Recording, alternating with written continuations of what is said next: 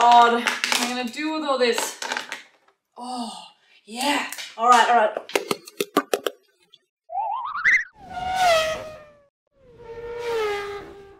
Pick up.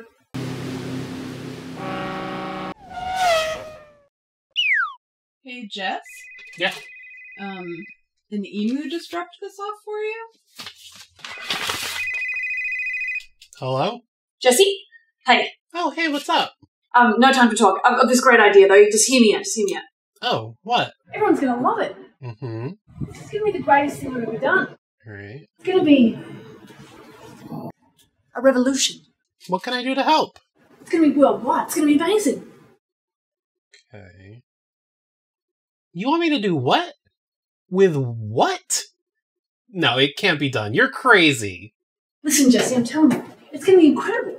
It can't be done. That is a fool's errand. You can do it. Alright, listen. It might just work. Yes, fantastic. All right, great. You crazy son of a bitch, I'm in. But we're gonna need more help. All right, send the word out. Let's get started.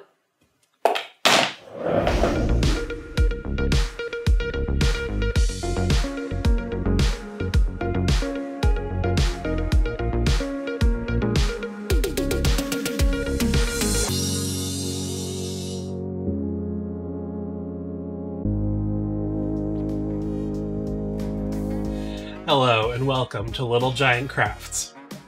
So, obviously, if you're a crafter, you probably go through a lot of Superglue. And if you're a scratch builder, you never throw away your junk. So, my dear friend and fellow crafter Avril Lasagna was playing around with some of these empty Superglue bits, and she realized that they were perfectly suited for making spaceships or other sci-fi things, and she reached out to me and we decided we should turn this into a collaboration. But I thought, you know, everyone's got Superglue bits, why hog all the fun? Let's get some other crafters into this. So we are doing our first collaboration, and we've decided to call it the Sci-Fi Superglue Slam. I like alliteration. So we all started with the same prompt, using primarily superglue pieces as the main components, or at least the inspiration.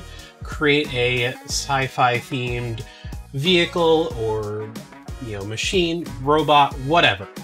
Pretty open-ended, but that's it. Starting simple. So, let's get into it.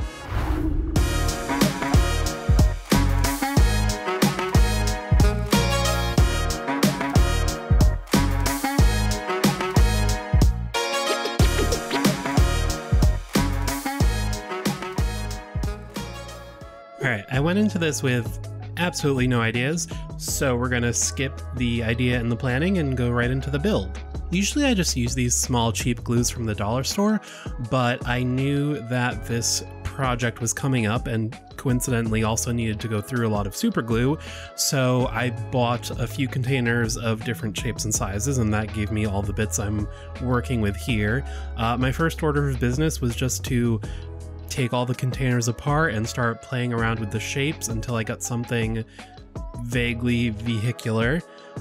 I was also originally unsure about scale, but I quickly decided to make another orc vehicle to go along with my Warhammer 40k orc army. So I put it next to one of my other buggies to get a sort of rough size estimate. And it's a little bigger, but it'll be close enough. Then I go through my bits and find a suitable orc head. I got these nice orc heads with bomber helmets from Cromlech, and I'll put a link below, but they have some really fun conversion bits. So I use these for all my drivers and pilots. Then I go through my container of miscellaneous junk bits and just look for anything else that might be good for, you know, greebles, more detail, whatever. And I pick out a few that I like.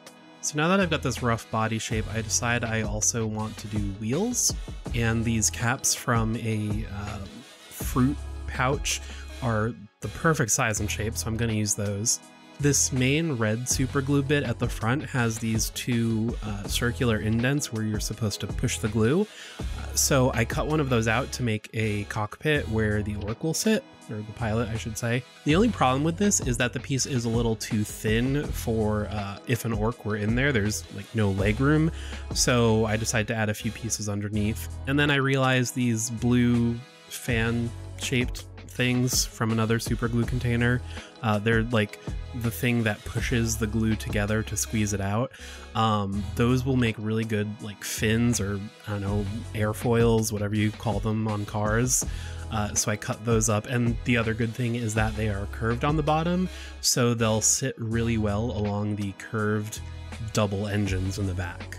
And then I have another piece from a snack pouch. The nozzle instead of the cap is a really good engine block sort of shape, so I'm going to put that right on the middle in the back, and that's going to be the vehicle's main engine.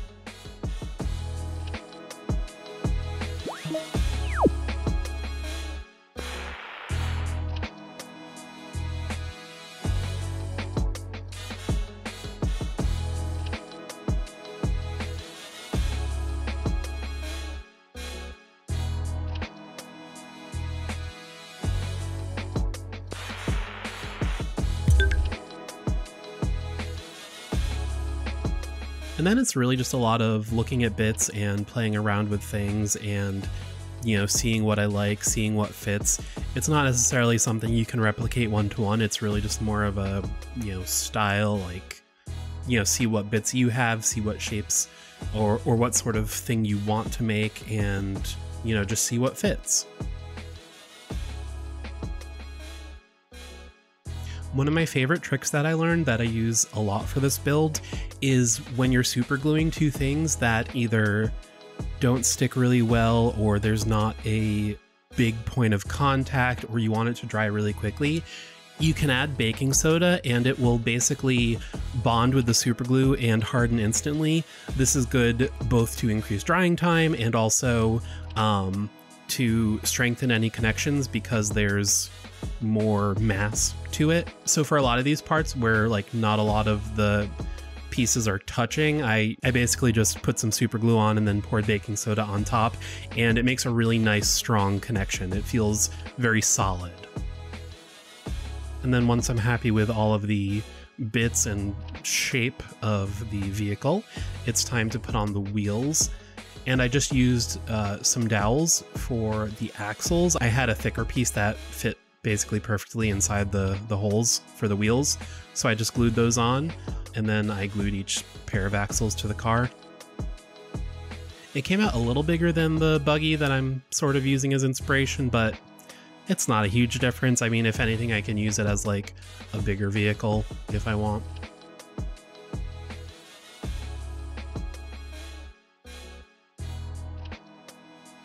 One last little bit I really enjoyed is that I had this cap from a container that had these sort of spikes poking up, and I decided to put that on the very front of the car, like sort of a spiked grill for, I don't know, running into Space Marines or whatever.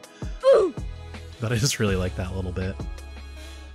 And then once the main structure is done, I go through my even smaller bits. The earlier bits were more structural, but this is really more decorative, just little things that will, you know, make it more detailed and look more like a machine. And then I, you know, pick out a bunch of potential pieces and then just start playing around and gluing them on. Now, the last thing this car needs before painting is a driver. I've already got a head picked out, but the cockpit is large enough that you're gonna see a body, so I need to make a body. I didn't want to cut up an orc figure, and I didn't have any extra body bits, I guess. So I decided to just make a really simple body with green stuff.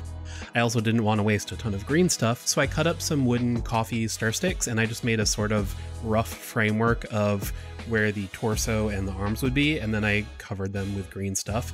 And then I just did some very simple sort of lines to represent like folds in fabric. I'm really not a sculptor, but as long as you don't get too close, it looks okay. I also added a few teeny tiny beads that I don't usually like working with because they're so small, but they made good like jacket buttons. And with that done, it's time to paint.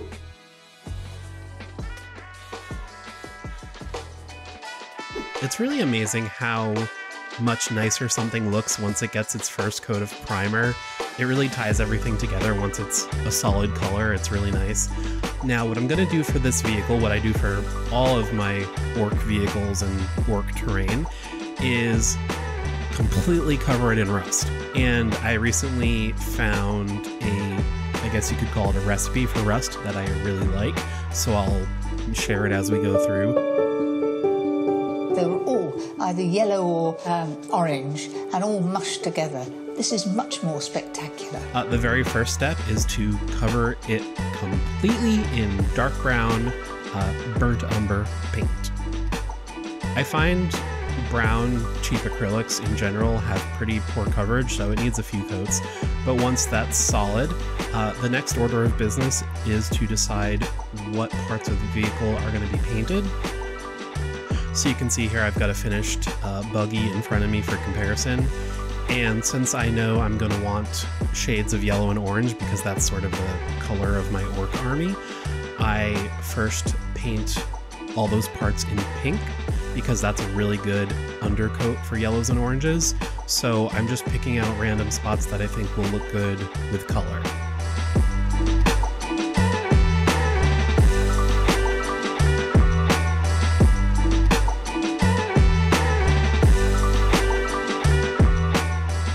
And then once I've got all those spots picked out, I add yellow and orange.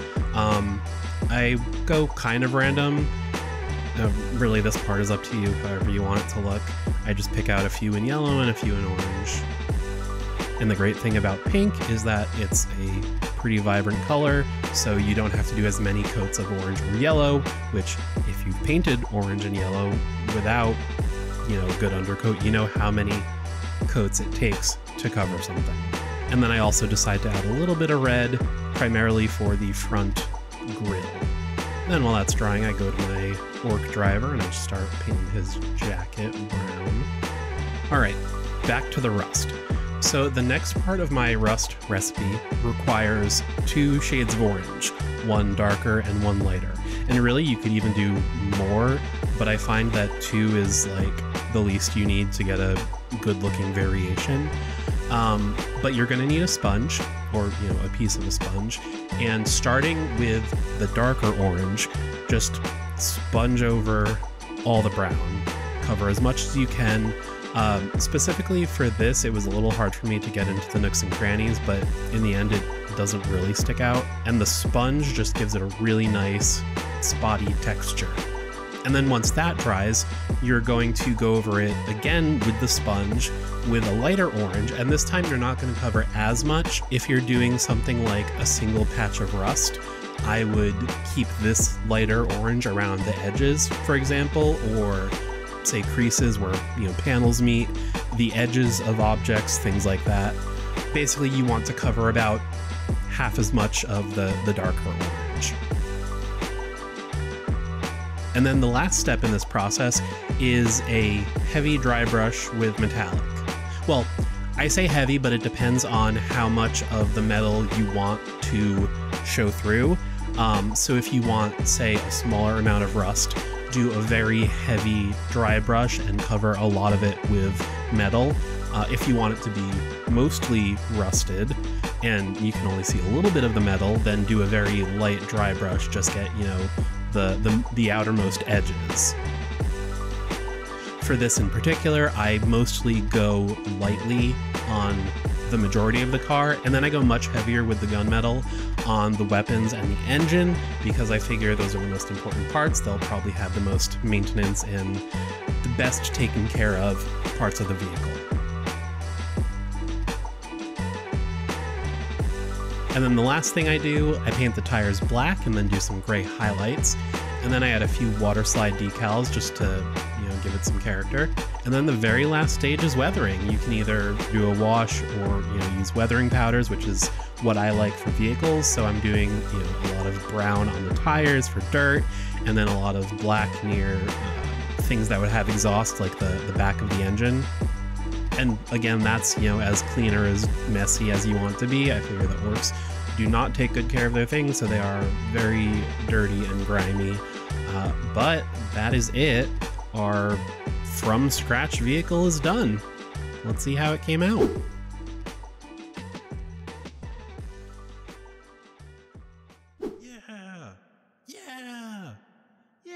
All right, ladies and gentlemen, all bets are closed.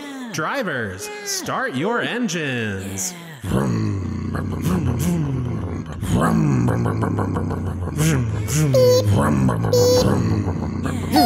And they're off. That's it. I know I basically say the same thing every time, but I am so thrilled with how it came out. This is really the first time I have ever completely built something from scratch. Usually I take, pre-existing toy or a 3D model and add some things onto it. But this, obviously, as you saw, was entirely, started from nothing. Tony Stark was able to build this in a cave with a box of scraps. I did really have a lot of fun building this, but personally, I prefer having something to start with. I know a lot of people like junk bashing and, building things from scratch, but for me, there's almost too much potential. I sort of get like paralysis from just not knowing where to go because I can do anything. Whereas, if I'm modifying something that already exists, I have at least got, some parameters and a starting place, and it's a little easier for me. It's not physically more difficult than modifying something that already exists. It's just a different thought process, But overall, I am so happy with how he came out. He already, I feel like it fits in perfectly with the rest of my orcs, and I'm so glad I did this. I just want to give a huge thank you to Avril Lasagna and everyone else that participated. I'm gonna put up some previews of what they did, and there will be a link below. We made a playlist that has every video in the Superglue Sci-Fi Slam, so you can watch them all and see what everyone else did. Lit. Roll up to the party, roll up to the party. Roll up to the party, roll up to the party. Roll up to the party, roll up to the party. Roll up to the party, roll up to the party. Roll up to the party, roll up to the party. Roll up to the party, roll up to the party. Roll up to the party, roll up to the party. Roll up to the party, roll up to the party. I have not seen any of them as of recording, but I am super excited. I'm sure they're all amazing. I'm a huge fan of everyone that participated, but I think that's it for today. So as always, if you want to see more of what we're doing, check out the links below or go to littlegiantmonsters.com. If you really like what we're doing and want to support us like our amazing patrons, we have a Patreon. Until next time, be creative, be kind, and take care of yourself. Is this like picking me up at all? I don't think I was recording either, so that's good. And I wasn't really doing face and stuff. I didn't hand it well. I need to do it more this way. But we're gonna need a lot more help. I forgot the middle part. My wonderful friend Avril is I almost said Avril Lavigne for real. My friend Avril Lavigne. My wonderful friend Avril Lasagna. I should probably figure out where the rest of that sentence is going before I start saying it. So, my dear friend and... Amazing! That train won't shut up! I turned my phone. Okay. You're still filming, huh? You're capturing my meltdown. I'm feeling so pressured. This is what it means to be a crafter. Right, okay, let's get started. Let's go. Create a site. I'm sorry. I just have it a little higher. Okay, yeah. Is it called kit bashing if it's not using pre-made things? Debatable, but I will use a different word. Okay. And is that it before my sign off? Uh-oh. Rancor escaped.